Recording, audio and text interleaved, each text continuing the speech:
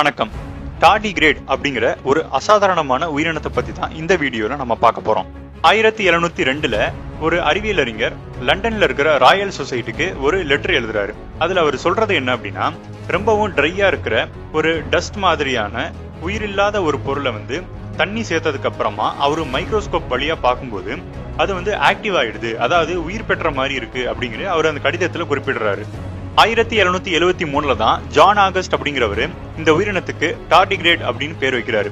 அதுல இருந்து 3 வருஷத்துக்கு அப்புறமா வேற ஒரு அறிவியல் அறிஞர் இந்த உயிரினம் ரொம்பவே அசாதாரணமான சூழ்நிலையிலும் வாழக்கூடியதா இருக்கு அப்படிங்கறத கண்டுபிடிக்கிறாரு.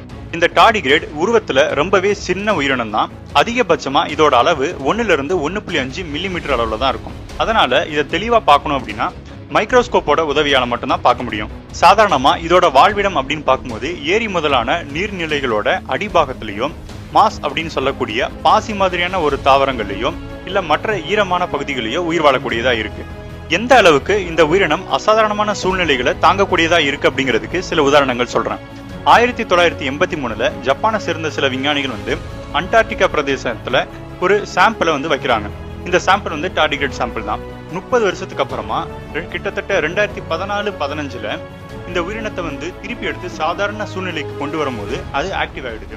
இன்னும் சொல்ல போனா இனப்பெருக்கம் செய்யக்கூடிய அளவுக்கு ஆக்டிவ் ஆயிடுது.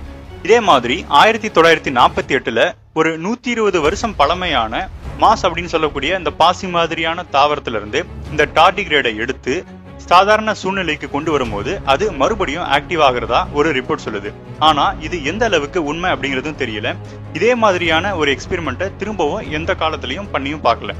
1995ல 8 வருஷம் ரொம்ப ட்ரையான கண்டிஷன்ல இருக்க டார்டிகிரேட் கூட சாதாரண சூழ்நிலைக்கு வந்ததுக்கு அப்புறமா ஆக்டிவ் ஆகுது அப்படிங்கறதும் சொல்றாங்க.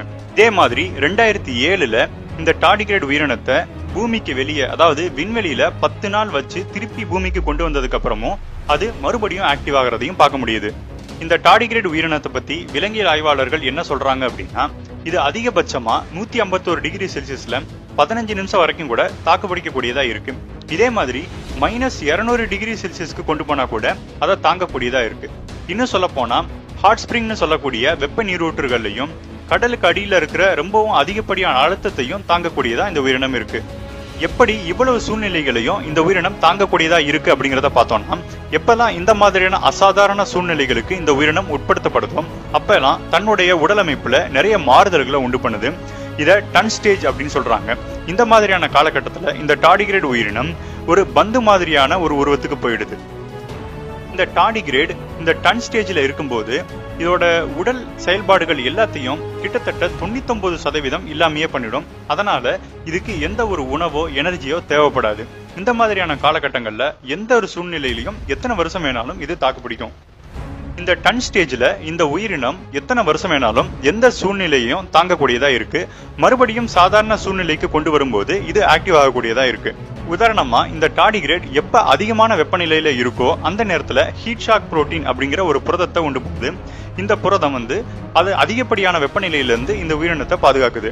சாதாரணமா எந்த ஒரு உயிருள்ள செல்லும் அதிகப்படியான உரைநிலைக்கு கொண்டு போகும்போது ஐஸ் கிறிஸ்டல் ஃபார்ம் ஆகி அந்த செல்லையே சிதைச்சிரும். ஆனா இந்த டார்டிகிரேட் அதுல இருந்து தன்னை பாதுகாத்துக்கிறதுக்காக ஒரு சில வேதிப்பொருட்களை சுரந்து அதுல இருந்து தன்னை காத்துக்குது. இது மட்டும் இல்லாம ஆக்சிஜனே இல்லாத சூழ்நிலைகளையும் எந்த ஒரு வாயுக்களும் இல்லாத வெற்றிடத்திலையும், இன்னும் சொல்ல போனா கதிர்வீச்சுகளோட பாதிப்புகள் இருந்தும் கூட தன்னை பாதுகாத்துக்கிற அளவுக்கு இந்த உயிரினத்தோட உடலமைப்பு இருக்கு. சாதாரணமா மனிதர்களோட செல்களை பாதிப்படைய செய்யக்கூடிய அளவுக்கு எக்ஸ்ரே கதிர்களை விட 1000 மடங்கு அதிகமான கதிர்வீச்சை பட்டாலும் கூட இந்த டார்டிகிரேட் உயிரினம் அதை தாங்கக்கூடிய அளவுக்கு இதோட உடலமைப்பு இருக்கு. இப்படிப்பட்ட இந்த உயிரினம் இப்போதைக்கு நிலாவிலையும் இருக்கலாம் அப்படின்னு சொன்னா நமக்கு எவ்வளவு ஆச்சரியமா இருக்கும். ஆமா, 2019 பிப்ரவரியில இஸ்ரேல் நாட்டுல இருந்து ஒரு விண்கலத்தை நிலவுக்கு அனுப்புறாங்க. நம்ம எப்படி சந்திராயன் 2 அனுப்புனோமோ அதே மாதிரி, ஆனா ரொம்பவும் சின்ன அளவுல. இந்த விண்கலம் ஏப்ரல் 2019ல நிலாவுல ரொம்பவும் சாஃப்டா தரையிறங்கக்கூடியதா இருக்கும் அப்படிங்கிறது ஒரு பிளான். ஆனா எதிர்பாராத விதமா அப்படி சாஃப்டா தரையிறங்காம அந்த விண்கலம் நிலாவோட மேற்பரப்புல மோதி வெடிச்சிருச்சு. சரி, இந்த டார்டிகிரேடுக்கும் இந்த விண்கலத்துக்கும் என்ன சம்பந்தம் அப்படின்னு பார்த்தோம்னா, இந்த விண்கலத்துல இருந்தது என்னெல்லாம் அப்படின்னா மனிதகுலம் சம்பந்தமான நிறைய தகவல்களும் மனிதர்களோட டிஎன்ஏ சாம்பிளும் இருந்தது. அதோட சேர்ந்து டார்டிகிரேடும் அந்த விண்கலத்துல இருந்தது. இந்த டார்டிகிரேடை ட்ரையான கண்டிஷன்ல ரெசின் மாதிரியான ஒரு கோட்டிங் கொடுத்து அதுக்கப்புறமா அந்த விண்கலத்தோட அனுப்புனாங்க. அந்த விண்கலம் தான் நிலவோட மேற்பரப்புல மோதி சிதறிடுச்சு.